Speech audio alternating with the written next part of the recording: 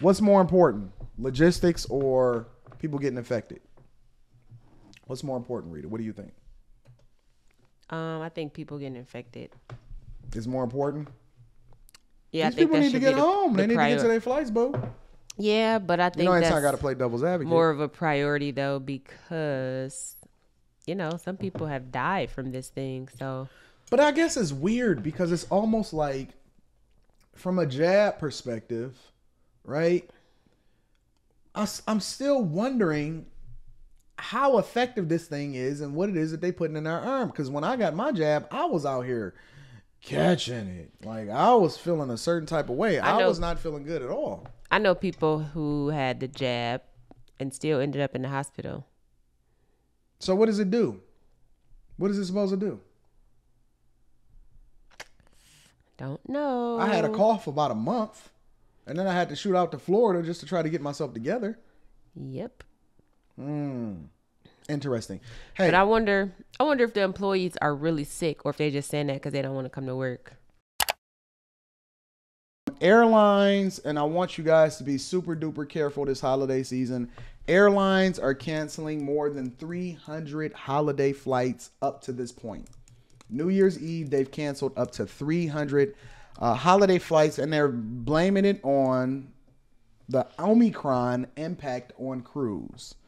The Omicron impact on crews, ladies and gentlemen. So, straight from ABC News, as pre-pandemic level crowds hit the airports for the holidays, 3 major U.S. airlines have been forced to proactively cancel more than 300 Christmas Eve flights due to fast-spreading Omicron variant of C-19. That is incredibly unfortunate. Yeah, that's I can't imagine anybody being stranded on Christmas Eve and not being able to get home or get to their location for the holidays. And then, the rental car companies is going to be tight and all of that other type of stuff. I got to go and find this, Rita. I don't see it. I don't see the super chat that you was talking about. From Nicholas? Yeah, I don't see it for today. $150. Today? Mm-hmm. Oh, we're not going to skip that. Because on mine it's showing at the top. We're not going to skip that. I must have missed it. Hold on. Let me get back up there. United Airlines have canceled 169 flights for Christmas Eve as of Friday morning. Nationwide spike in Omicron cases this week has a direct... Oh, wait a minute. Black Dazzle says she's going to be there. We going to LA. First class. Nationwide spike in Omicron cases this week has had a direct impact on our flight crews and the people who run our operation, United said. As a result, we've unfortunately had to cancel some flights and are notifying impacted customers in advance of them coming to the airport. That gotta suck. Sorry for the disruption, blah, blah, blah. It's not just United that's feeling the impact. So check it out.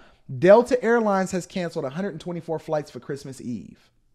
I cannot imagine trying to get home for Christmas and you get a notification on Christmas Eve that your flight is canceled and there's nothing you can do about it. That sucks. I wonder where the flights are going to that they're canceling now. I guess you could get in the car and drive, but what if you're going across country? That's true. I bust down. I can bust down a trip. I didn't bust down Florida in less than a day. What was it? 16 hours, 18 hours or some crap. I bust that Florida trip down. I needed a car down there, yo. Delta teams have exhausted all options and resources, including rerouting and substitutions of aircraft and crews to cover scheduled flying. Before canceling around 90 flights from Friday, Delta said in a statement to ABC News, "We apologize for our customers for the delay in their holiday travel plans. Delta people are working hard to get them to where they need to be as quickly as safely as possible on the next available flight."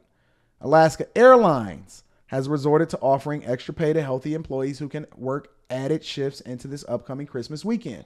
So if you're willing to sacrifice Christmas and you want to get to the bag and you want to get that overtime, Alaska Airlines said, "We got you, family. We got you." All right. The airline says they've had to cancel 10 Christmas Eve flights due to some of their employees quarantining. Airlines for America, the group that lobbies on behalf of all major U.S. airlines, is calling on the Centers for Disease Control and prevention to shorten the quarantine time for fully vaccinated individuals, saying the Omicron surge may create significant disruptions. Surge may exacerbate personal shortages and create significant disruptions to our workforce and operations. Proposed isolation period to be shortened to 5 days from symptom onset for breakthrough infections. In turn, those individuals would be able to end isolation with an appropriate testing protocol. What's more important, logistics or people getting infected? What's more important, Rita? What do you think? I think people getting infected is more important. Yeah, These people need to get home. They need to get to their flights, boo.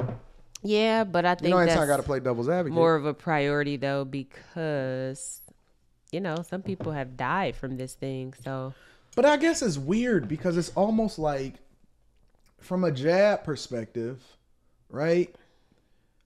I'm still wondering how effective this thing is and what it is that they putting in our arm. Because when I got my jab, I was out here catching it. Like, I was feeling a certain type of way. I was not feeling good at all. I know people who had the jab and still ended up in the hospital. So what does it do? What is it supposed to do? Don't know. I had a cough for about a month, and then I had to shoot out to Florida just to try to get myself together. Yep. Interesting. Hey, but I wonder if the employees are really sick or if they're just saying that because they don't want to come to work. Well, they saying it's because they actually want to work, but they quarantining though, right? Part of the story is that they're quarantining, and then other people are getting infected and stuff. I do know a lot of people that's hit right now. Like, I know a lot of people. Well, not a lot, because I don't have a really huge circle, but a bunch of people that I know are kind of toe up and they sick. And some of them don't necessarily have the vid, but a lot of them are just sick in general. And I don't know if it's because of the weather. Well, I mean, it is still cold and flu season. People forget that since this whole C thing has came about. Like, this is still, it's allergies, all of that stuff. So this is like technically cold and flu season. So, but I'm still wondering what the Pistons are supposed to do. Like, they keep sending out booster shots and test kits and all of this other type of stuff, and I'm still trying to figure out, well, what does it mean? You know what I'm saying? Like, honestly, when we got it early last year, I hadn't been having no problems. I hadn't gotten sick since then.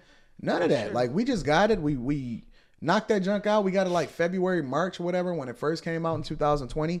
Yep. Had the antibodies, was rocking. And ever since then, we was cool. Like, we haven't had any problems whatsoever. And then now all of a sudden, we're supposed to get jabbed and people still going to the hospital? Yep. It's all crazy, if you ask me. Interesting.